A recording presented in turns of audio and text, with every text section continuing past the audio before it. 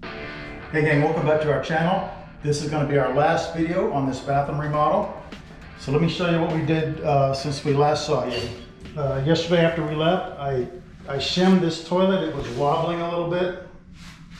So I put a shim here and then we caulked it. Looks great. And then I touched up the paint where I splattered the PVC primer on there. So that's been done. And then behind Jordan, I put a door stop on this door down here because this knob was damaging the drywall.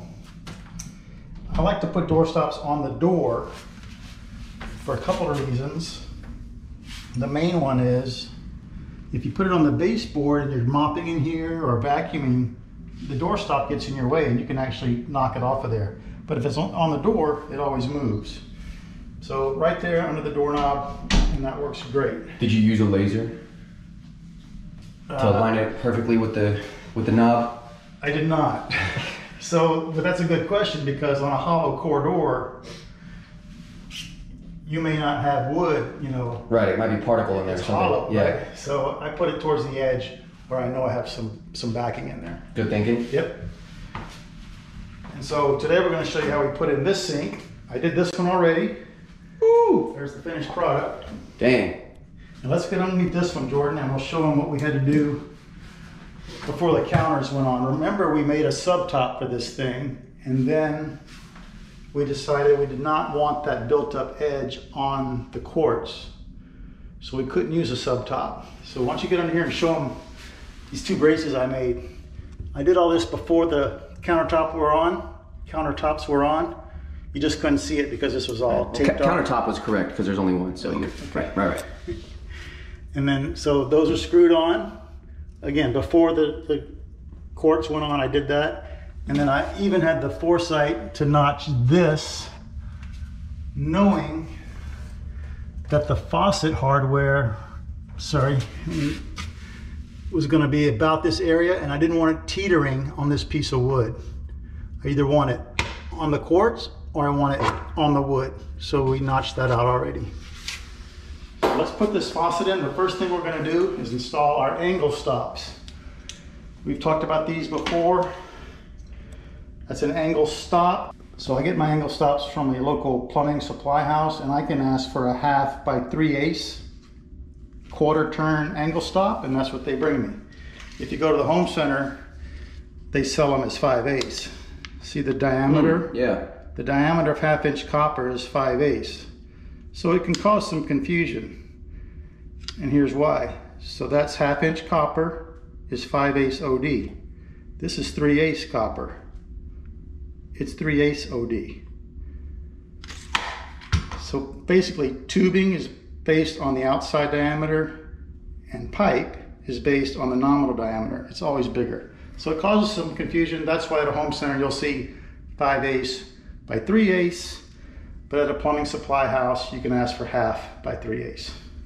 So let's put these on. I'm going to go outside and turn the water off, and we're going to remove these shark bite caps. All right, the water's off. Jordan, why don't you go ahead and turn the tub on to take the pressure off the system. Just leave it on. The whole time? Yep. So these shark bite caps, I just take them off with a crescent wrench. They make a special tool. It's a little horseshoe shaped piece of plastic, but this works just fine. Watch this. See that? So all the jaws of the wrench are doing is pushing on this collar that releases the teeth. Right. When you say they make a special tool, it reminds me of that grout that asked us to use that what was it called? Do you remember? Like it was like a Scrub Daddy or something? Oh, or yeah. I think it's a Scrub Daddy. Or something. No, Scrub Daddy is what you use for dishes, I think, but that's hilarious. So we're gonna put this on, and then I like to use opened end wrenches. This particular valve takes a 13/16 and a 15/16. 13/16 fits on the body of the valve, and 15/16 fits on that nut. Gives me plenty of leverage and they don't slip. Take the cold off. Oh, it's coming out of the valve.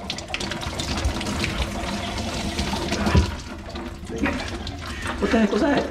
The valve was open. Oh. Tighten it a little more. So the water heater is right above us. So I'll probably let some air in right here and the hot started coming out. Oh. Always something. Clean this real quickly. Now those are snug, but they're not tight, and I'm going to show you why here in a second. Let's put this faucet in. Now this is a Kraus KVF 1210BG. It's a vessel faucet for a vessel sink. They're different because they're tall, right? Because you have to get over the rim of the sink. Right. And they don't have pop-ups on them, typically, for the drain. Yeah. So on that one, you just push it to close. I like that look though. Yeah, it's just that this sink's full of some nasty water. You have to reach in there to open it. That's the only downside of a drain like that. Sure. So the first thing we're going to do is remove the aerator because we want to bleed the lines in case there's any trash in the lines. So it actually comes with this little aerator tool. This is the aerator. We're just going to do it now so we don't forget. This is a good idea whenever you're hooking up new plumbing. Look how small those. Wow. So that'll get clogged up very easily. So we're going to just put it right there. And this is ready to go through. No plumber's putty needed. The manufacturer doesn't specify it. And there's this black compressible washer here, and that's going to be our seal.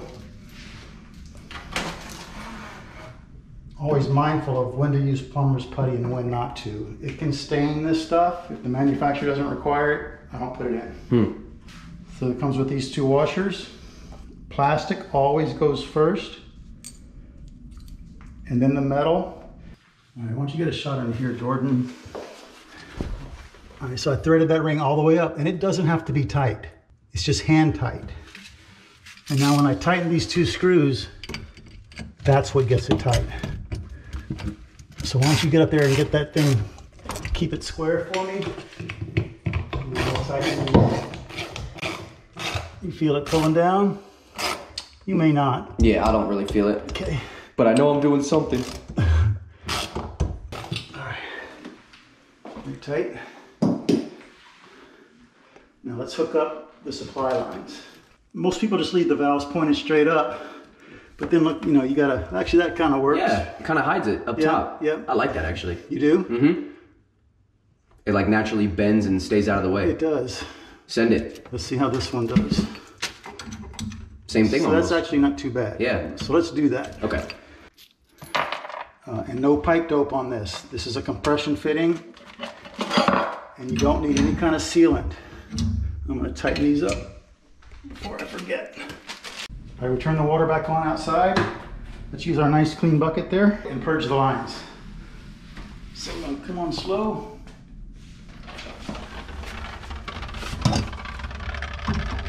How can that be leaking? I guess that's why.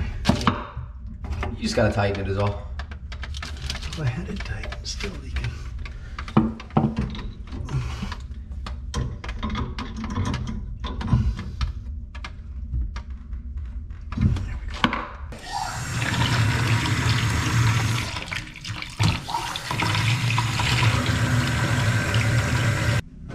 The faucet's all done. Now let's put it in the sink. Why don't you show them the brand and model number there, Jordan? Now it comes with this little spacer with rubber washers on each side. Now that side is flat and this side is concave. Yeah. So obviously it goes that way. Again, no sealant. And the sink goes right there. Now this sink also came with its own chrome pop-up drain, but the faucet came with the, what is that? Finish. Like brushed Yeah, whatever that finish is, Yeah. you know, it matches. Brushed gold, I would call it. So we'll take the tail piece off. This is the tail piece. It's a nice tailpiece. It is. I'll take all this off.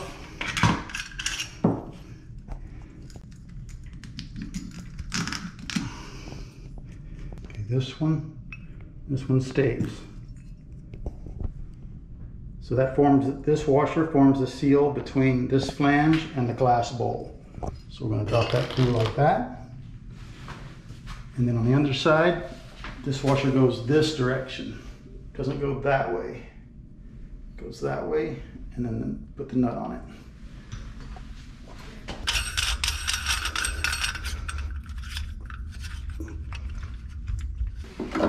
And then I just use my channel locks to tighten that nut up. And then I'm able to hold this brass piece by hand. If I couldn't, I would get another pair of channel locks up high on it so I don't damage the threads. Right, the original drain and trap came straight out of the wall like that because the sink was further to my right. These sinks are over to the left, and there's no way the trap would ever line up with this. So we're going to angle that drain in the direction of our drain on the sink. So we're going to dry fit everything and measure for our pieces of pipe. Because this is a vessel sink, it's going to require a 12-inch tailpiece extension. This is the tailpiece. We need an extension to reach to the P-trap. So let's put that on. Now right here between the tailpiece extension and the trap, I'm going to change sizes. So bathroom vanities are 1.25 inches, tubular fittings, kitchen sinks are 1.5 inches. I don't see the point of putting an 1.25 inch P-trap. I just like to use 1.5 inches. That way I just have to buy one size. But at some point you have to switch between the 1.25 inch and the 1.5 inch. So they all come with this reducing washer. See the difference? Oh, that's cool. Yep.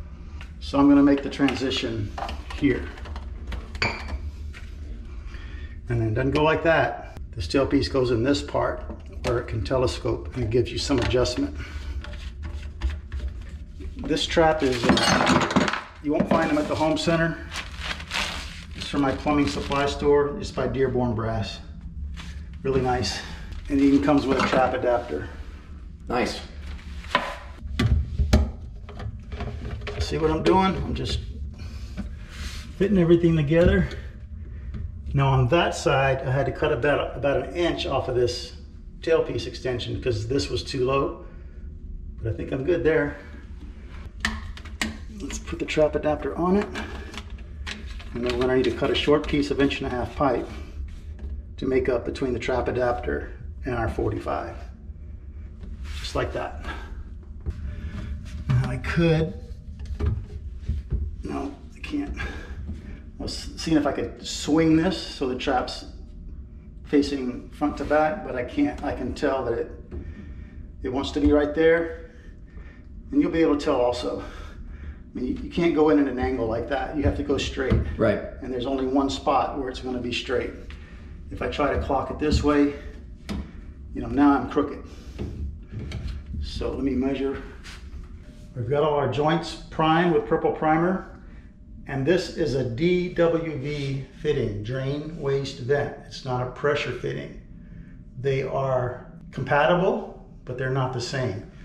Just as you wouldn't use this for pressure, you wouldn't use a pressure fitting for a drain. And it says on here, NSF, and right there, DWV. So let's glue all this stuff together.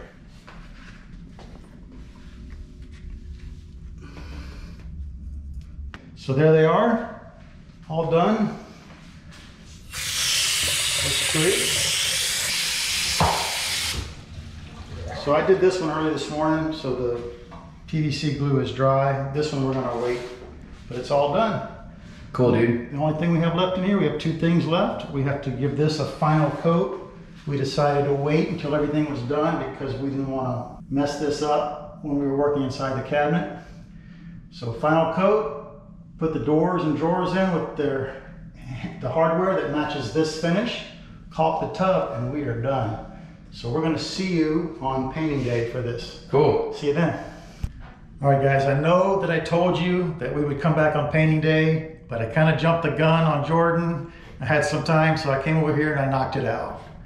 So we weren't able to film it, right? But it came out really good. Yep, and you saw us paint these before, so this is the second coat. It looks great. Came out super. Yeah, it looks awesome. And 2 coats of sealing white, 2 coats of this sheet gray we told you about. That's 50% less on the color, and all the base is painted. But there's something in here that's been bugging me. I couldn't sleep last night. So, you know how all these manufacturers put labels on their products with the world's strongest glue, right? It's not easy to peel off. So I got most of this off. I didn't want to scratch that tub, so we're just going to remove this adhesive with some paint thinner, also known as mineral spirits. There we go.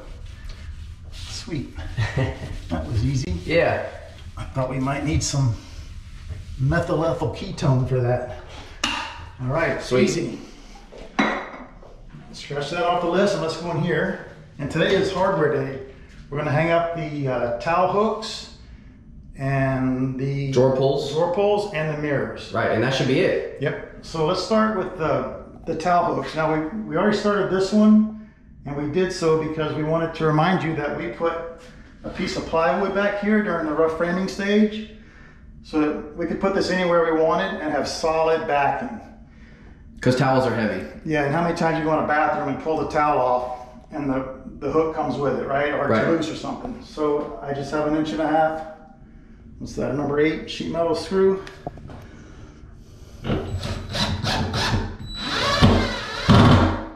That'll never come down. And then these just attach with a set screw. We've all done that before. So let's put all these up and then we'll attack the drawer pulls. I really need a 5/32 hex screwdriver so I can just get down here and twist.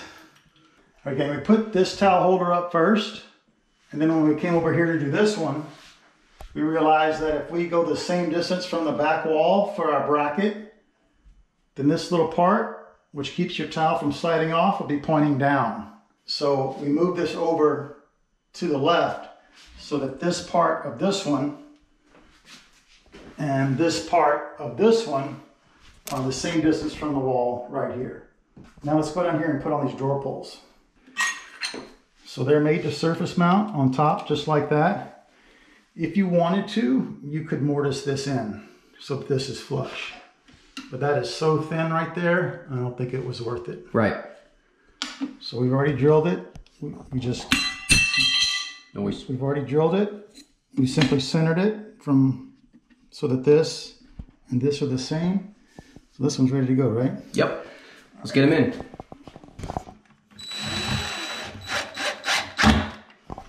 Cool. Nice, dude. All right, ready for these mirrors? Yeah, let's do it. All right. So here's our mirrors, and here's the hardware on the back. Check this out. You take a screw out of here. So this is from the factory. Look at this keyhole slot they give you. There's no way that's ever going to go in there. Good job, guys. Yeah, that's why things take forever, huh? So fortunately, we had some of these left over from this hardware because we screwed into the blocking. We didn't need the factory hardware. Right. And this actually fits in there perfectly.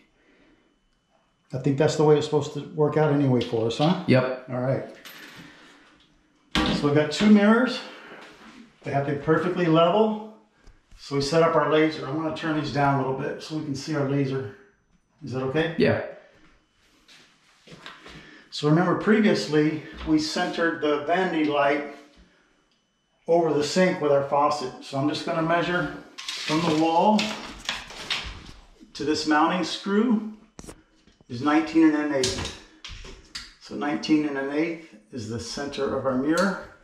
And we've already established that this is the line for the top of the mirror. Well, this screw. We moved it down to accommodate the. So we figured out where the top of our mirror wanted to be. Right. And then you measured the distance from the top of the mirror to the keyhole. Right. Which is 1 3/8. Okay. So you went 1 3/8 from below the top of the mirror. Right. So now that's the center line. Now let's do this. So now I need to know how far apart these are. So don't try to measure the center of this and then this to the center of this one. Just hook your tape right there and then measure to the corresponding spot on this side. So we're, wow, look at that. Let's just call it right in between. I think 23 will work. 22 and 31 30 seconds. Yep. We'll go 11 and a half short. So 11 and a half is 23 divided by 2. Okay. So I'm going to go 11 and a half, and I'm just going to go a little bit short. And these are for the keyhole slots, the nails. Right, that's for our screws. The screws, yeah. Now let me do this one, and then we'll put in those 4 screws. And did we put blocking back there? We did not, because I didn't know what kind of mirror we were going to have. So we'll use an anchor. No problem with anchors. Yep, these... They're not too heavy. No, that's, I'm going to say 3 or 4 pounds. What? What? I think it's like 6. Yeah. So I always use like a 5-pound bag of sugar, but sugar doesn't come in 5-pound bags anymore, right? Right. It's 4-pound bags. So we got a scale in here? That's about a bag of sugar. So the anchors are fine. Yeah. And let's see, this one should be 19 1/8 also. It is.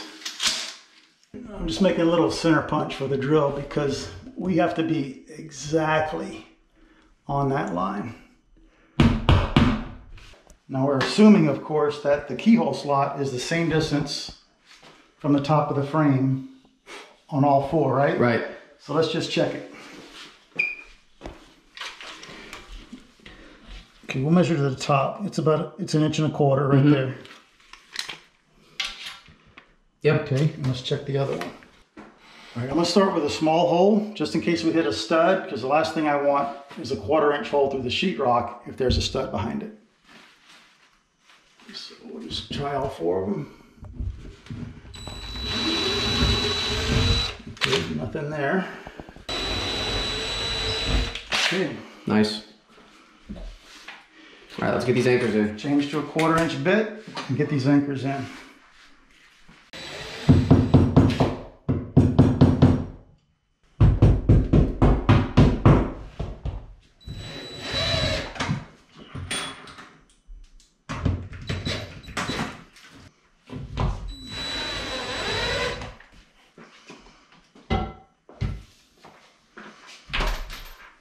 Put them in a little bit more.